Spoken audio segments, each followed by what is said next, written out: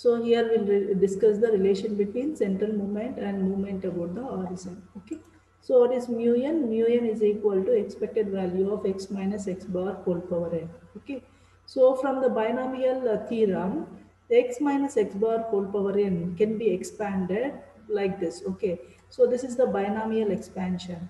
So what is the binomial expansion for x minus x bar whole power n is summation k is equal to 0 to n minus 1 power k n c k x power n minus 1 x minus x power n minus k x bar power k. Okay, so that is the binomial expansion. Okay, this you have to remember. Okay, so then what is the expected value of x minus x bar whole power n is nothing but the central movement. It is equal to expected value of x minus x bar whole power n. We will be replacing with this binomial theorem. Okay, so it is summation k is equal to 0 to n minus 1 power k n c k x power n minus k x bar power k. Okay, now you see here, what are the constants you have here in this expression? Minus 1 power k, n c k, x power x bar power k are all the constants. So the expected value is applied to only x power n minus k.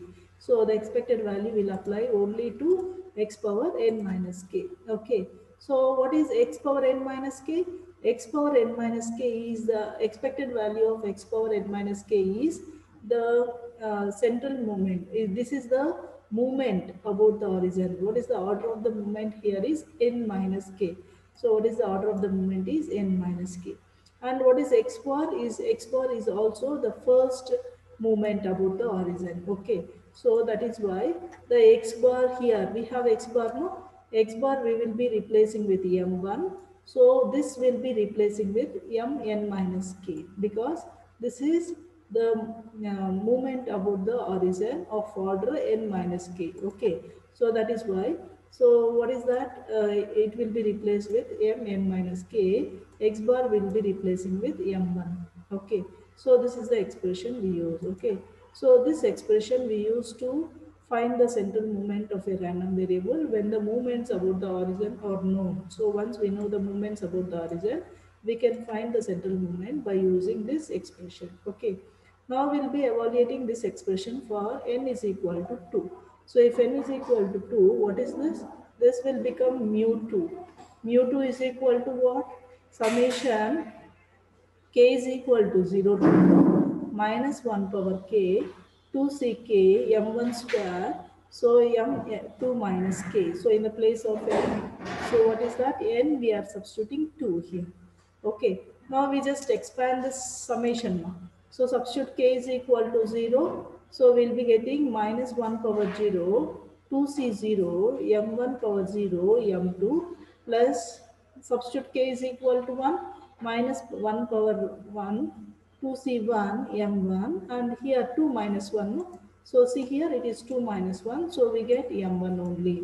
Now substitute k is equal to 2, we get minus 1 square minus 1 square 2c2 m1 m1 square and m0. Okay, so we know that what is 2c0? 2c0 value is 1 and 2c2 value is also 1. So 2c1 value will be equal to, what is that? 2 factorial divided by 2 minus 1 factorial into 1 factorial. So this value will be equal to 2. Okay. So what is that we'll be getting here? We'll be getting m2, 2 m1 square, okay, plus m1 square into m0. Okay. So that is that we are getting the second central movement. What is the second central movement? Is nothing but the variance, yes or no? So, and we know that what is m naught now? M naught is zeroth movement about the origin. Its value is 1. Okay. So that is why sigma x square value will be m2 minus m1 square. Okay. Similarly, for n is equal to 3. If we expand this and substitute corresponding values, what is mu 3? Mu 3 is given as m3 minus 3m1 into m2 minus m1 square minus m1 square. Okay. So you don't remember this equation directly. So you remember the procedure. This is the main equation we have to use. Yes or no? So this is the equation we have to use. So you have to remember this equation. Then you substitute the corresponding n values and expand this equation. So like that you have to do. Okay. So you don't try to remember all the equations. Don't mug up all the equations, students. Whichever is important, that only you have to mug up. Okay. So and finally, what is the relation we got? What is mu 3? Mu 3 can be written as x cube bar minus 3x bar sigma x square minus x bar cube. Okay. So this is the third central moment. Okay. So like that we will be finding what is the relation between the central moment and moment about the origin. Okay. So now we'll find out what is Q and skewness of uniform probability density function for the random variable x. So this type of problems are very important, students. For this you have to remember what is the uniform probability density function formula. Okay, so that formula you should remember. Okay, so and in the previous cases we have already solved this problem and we found that what is the mean value of uniform probability density function. The mean value of uniform probability density function x bar is equal to what? A plus b by 2. And variance also we have already found in the previous problems.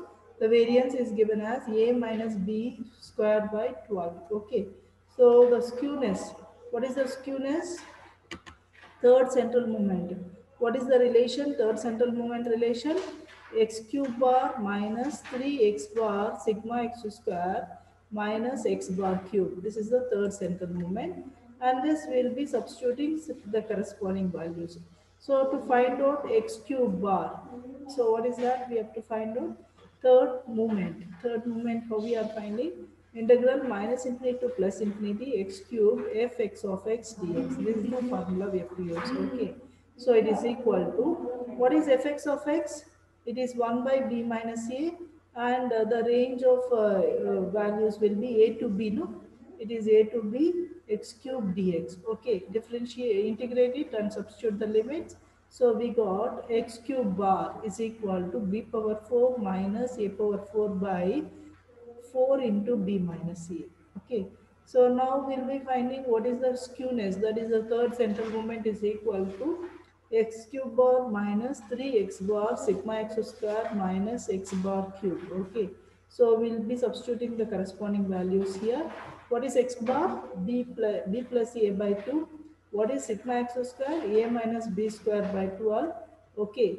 And sigma x bar, sorry, x bar will be a plus b by 2 whole cube here, x bar cube, no?